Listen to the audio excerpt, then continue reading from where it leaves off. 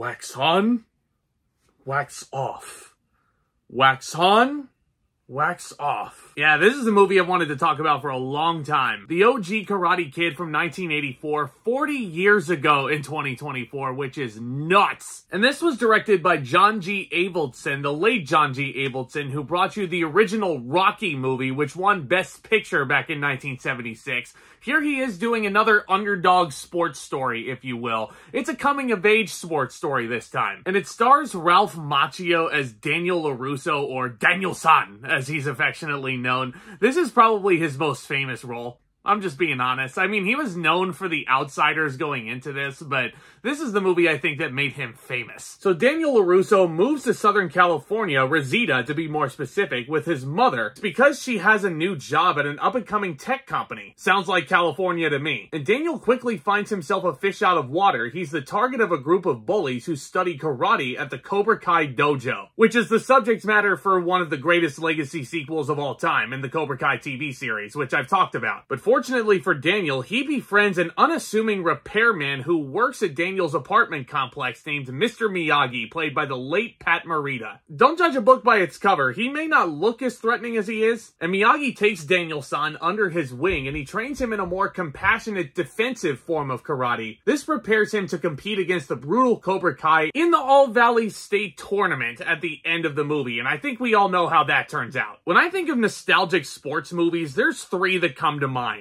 The Bad News Bears, Rocky, and The Karate Kid. Like, those three movies I feel like defined an era of cinema that I feel like is lost on a lot of people nowadays. Anytime The Karate Kid is on TV, I tend to pop it on anytime I see it on my cable. My parents have tended to pop it on, and it tends to pop up around the climax of the movie, and they always will watch it through. As a whole, though, The Karate Kid, not just because of the ending, it's a very fun sports movie. And I think it's just because there are so many moments within this runtime that just make you want to get up and cheer and scream, yeah, Daniel-san just killed that kid. Maybe not so much, because Daniel-san himself is not a saint by any stretch. Ralph Macchio is very charming, very likable. It is very refreshing to also see a kid from Jersey who is not a stain on society or an asshole in any way. Not to say that all people from New Jersey are assholes, but, you know, if Jersey Shore is anything to go off of, oh boy.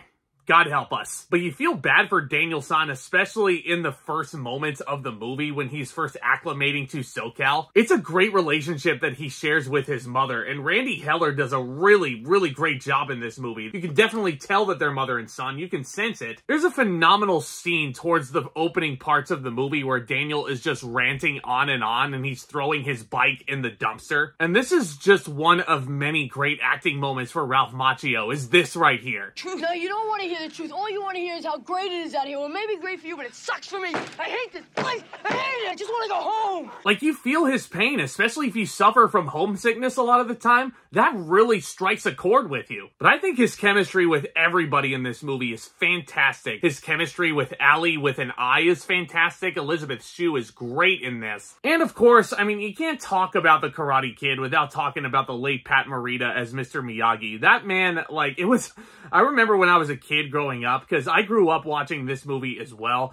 It was a very, very sad day when I found out that he died. Just because I love him in this movie. I love him in this role. Like, yes, Mr. Miyagi is not the central focus of the story as he shouldn't be. He's interesting, but he comes off like the wise master. And there's no way that Daniel-san would be where he is in the tournament without his guidance and his mentorship. And he also has a super tragic backstory where his wife passed away due to complications of childbirth and his son was a stillborn. And it's like, you just want to reach through the screen and give him a hug every time that scene comes on. But there's also so many great moments of comedy with Mr. Miyagi as well. Hey, Mr. Miyagi, what belt are you? What, do you have a black belt? No. Canvas belt. Department store, $3.98.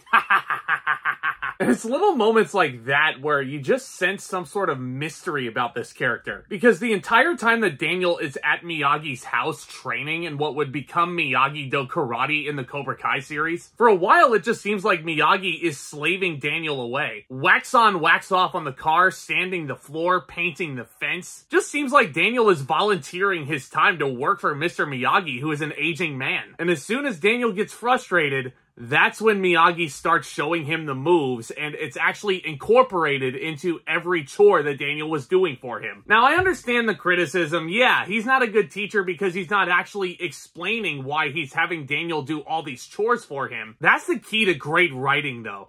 This teaching is all in the subtext. Like, as soon as Daniel starts doing all those moves and defending himself against Mr. Miyagi, you don't need Miyagi to explain why he's doing it. Because it's just the looks that they're giving one another, and then Daniel's sudden realization and his understanding of it. That's what makes that teaching so effective. Now, of course, this wouldn't be a nostalgic 1980s movie if I didn't talk about the villains. Everybody that's inhabiting the Cobra Kai dojo in this, like, they need no introduction. If you've seen Karate Kid as many times as I have, you know who these guys are. Johnny Lawrence, played here by a young William Zabka. Not to be confused with the late great Owen Hart, of course, because I know these guys are doppelgangers. But even though this guy, this guy has everything he has coming to him, you can't help but feel sorry for him, too, because it's like, yeah, I was in a solid relationship with Allie, and then this kid from Jersey comes into the picture. This kid from Jersey starts messing with me at a Halloween party for no reason. Yeah, if I were Johnny, I would have wanted to sweep the leg also, not caring if I got disqualified. So I'm really glad that this Cobra Kai show exists because it actually paints Johnny Lawrence as more of an endearing, stupid hero. And I'm sure many fans of the Karate Kid are very happy to see that he's redeemed there. And he's redeemed at the end as well when he hands the trophy to Daniel. But again, you've been waiting so long to see this guy go through some sort of redemptive arc because he is a very interesting character, but it's not like the movie itself gives him enough development time. It's centered on where it should be, Daniel and Mr. Miyagi, but you wanted more out of the Cobra Kai guys. And you wanted to learn more about Kreese because, man, this guy's a nutcase. Like, why does he take this dojo so seriously? It's right next door to a freaking Walgreens. And he's acting like this is some sort of sacred temple. You're a pushy little bastard, ain't you? But I like that. I like that. Like, God, what is this guy's problem? Actually, no, I know exactly what his problem is. It's his motto. Which, of course, brings me to the classic climax that we all know and love, the great music from Bill Conti, who also composed the Rocky movies. You're the best around. And, of course, the final battle where Daniel eventually kicks Johnny in the face to win the championship after overcoming all the odds with a bum knee after Kreese told his students to sweep the leg. He doesn't care if they're disqualified. He wants them to hurt this kid. God, what an asshole. And sort of a personal story, but I was given permission to tell this. My dad, 40 years ago, actually saw this movie in a theater that no longer exists where I grew up, downtown. Actually, I think that building is a hotel now, to my knowledge. But anyway, this is the same building where the previous year he saw Return of the Jedi with his cousins. And he's not kidding when he's telling this story. But basically, when Daniel uses the crane technique and he kicks Johnny in the face, his entire theater erupted in cheers. Everybody was standing up. They were applauding. Everybody was loving it. And damn it, 40 years later, I still love this ending. It is still so damn satisfying. The movie as a whole is such a satisfying and enriching learning experience. For a lot of people, Miyagi's lessons still resonate with me. It's weird. It's like Yoda's teachings to Luke. Crane technique. If do right, no can defense. And as much as I love the Karate Kid and how it kind of defined a whole era of cinema, looking back on it, the movie's not perfect. I've got to take off my rose-colored glasses here. And I think the big issue is, you can certainly tell that this movie was made in the 1980s. Like, you can just sense it. It certainly feels like it's a product of the time, not just in its dialogue and the cheesy nature of the villains, but John G. Avildsen as a director loved to use montages. Now, in some cases, the montages are used very effectively, like in the climax, of course, You're the Best Around is a brilliant song. The opening sequence is actually a montage of Daniel and his mom's road trip out to Reseda. But when you need a montage of his first date with Allie, like, I don't know. I don't know if I needed that necessarily. Like, I would have liked more dialogue between the two as opposed to just clips. It's a big nitpick, but it's a nitpick nonetheless. I still love the Karate Kid. I always have, and I always will. It's one of the best nostalgic bursts of energy that you can ask for. And it's a movie that kind of redefined, in a sense, what a student-teacher relationship can look like in a big blockbuster movie. I'm gonna give the OG Karate Kid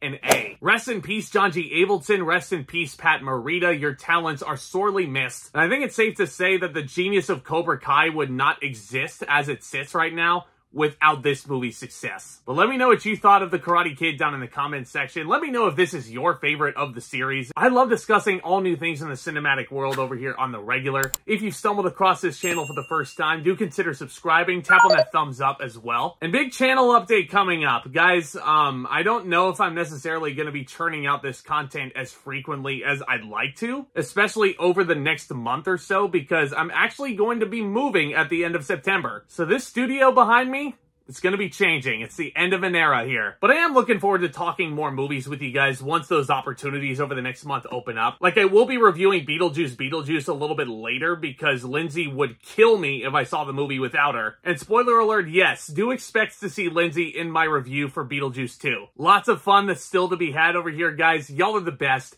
And with all that being said, Back Talk, commence.